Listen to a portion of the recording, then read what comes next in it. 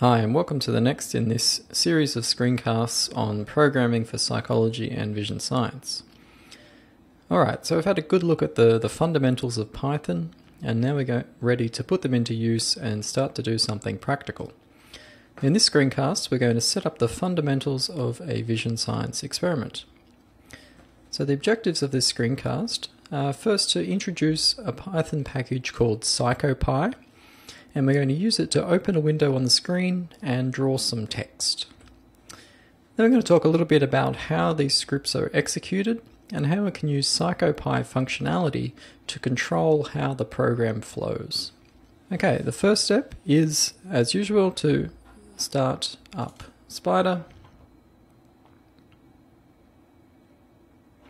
and we'll create a new file and save it.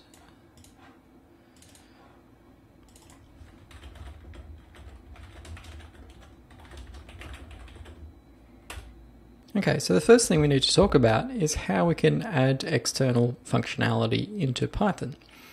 As we've seen, the Python programming language has a variety of data types and functions available for us to use. However, we can also create functionality ourselves and make it available. That is just what a vision science researcher at the University of Nottingham, John Pearce, did when he created the package PsychoPy, which adds a lot of functionality to Python that's useful for psychology. So the first thing we need to do is to make this external functionality available. And we do this just like we did before with the random package. We use the import statement. So here we're going to import a subcomponent of PsychoPy called visual. So we do this by starting with the import statement, import PsychoPy.visual. Okay, so now we have the functionality in PsychoPy.visual available to us. The first thing we need to use it for is to open a window that we can draw to. To do this, we create a new window. So this is just like a number or a string, but it's a window data type. So let's have a look at its help again. So PsychoPy.visual.window, and as usual we press Ctrl-I. So now we see the help for this particular type of data, which, as it says, is used to set up a context in which we can draw things. Okay, so here we have a list of the function parameters. We can also see that lots of them have values there already. So these are default values. So if we don't actually provide anything for that particular piece of information, it'll take on this default value. So here we're going to set a couple of these. So the first one we're going to set is size. And size is a list of the horizontal and vertical extent of our window in pixels. So let's make ours 400 by 400. So we've started out by using square brackets to start a list. We'll add 400 as our horizontal extent, comma 400 as our vertical extent.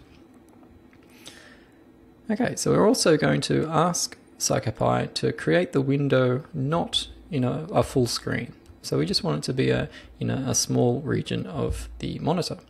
So we're going to use this function argument fullscr, and this is expecting a Boolean value, so we're going to say false.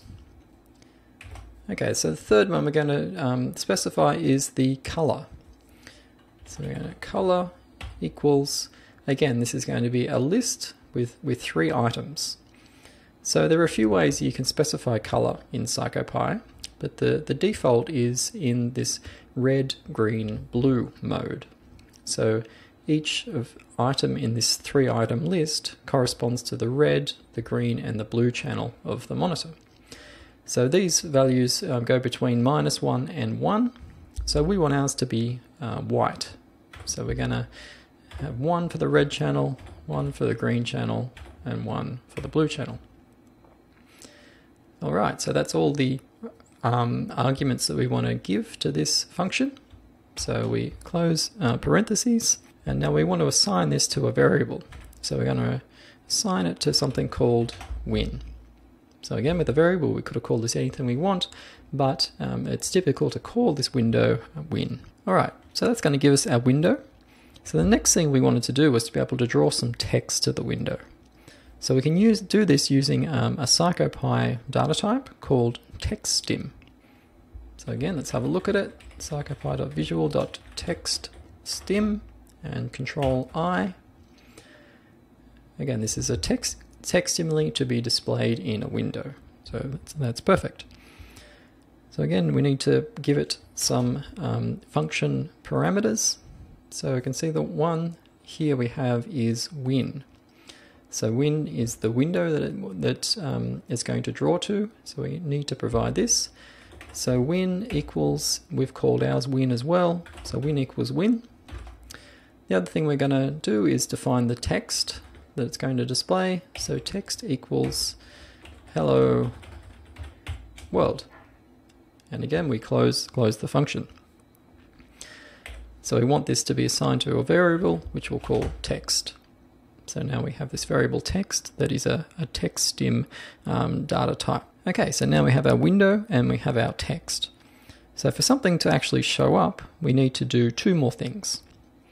Firstly, we need to tell Python that we actually want to draw the text. So now we've created it, but we haven't actually drawn anything to the screen. We do that by using a function attached to our text variable that's called draw. So again, text, and we use the function available called draw. Open close brackets. Okay, so the second thing we need to do is to flip the window. So I'll explain more about why we need to do this in a future screencast. But for now, let's just say that this is a necessary action for us to be able to see what we've drawn. So we'll add a command win, which has a function flip attached to it. Okay, finally we're going to follow good practice and close the window after we've drawn and flipped. Alright, so we're all set, so we'll save it and we'll run it and see what happens.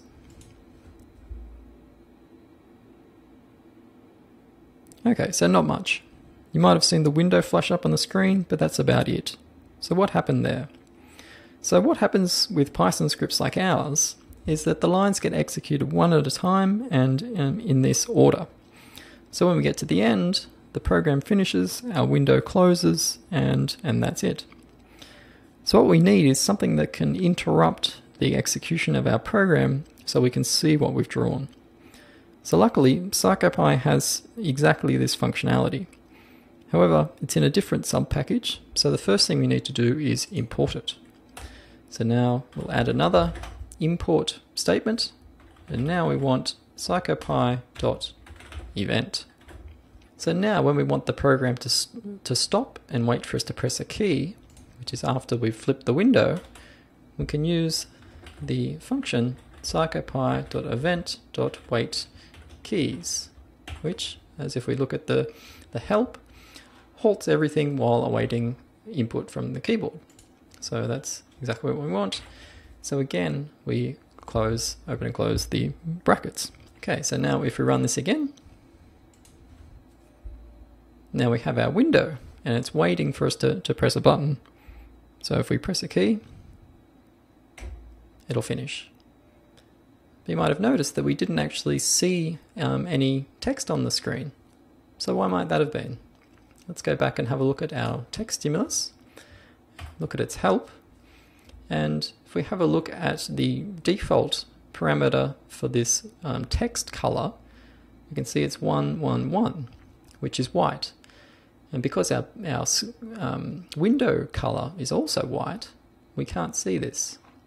So what we need to do is add color equals, let's make it black, so -1 in the red, -1 in the blue, sorry, in the green, and -1 in the blue. So now if we save this and run it again, now you can see our window, our text that we wanted to display, and it's waiting for us to press a key to exit the program, which we'll do now when I press a key. Alright, so to wrap up this screencast, we'll go back and have a look at our objectives. So we've seen how we can import CircuitPy and use it to open a window. Also how we can create a text stimulus and use it to show some text in our window. We've also seen how we can use CyclePy to halt program execution and wait for us to press a key press to resume. Okay, I'll see you in the next screencast.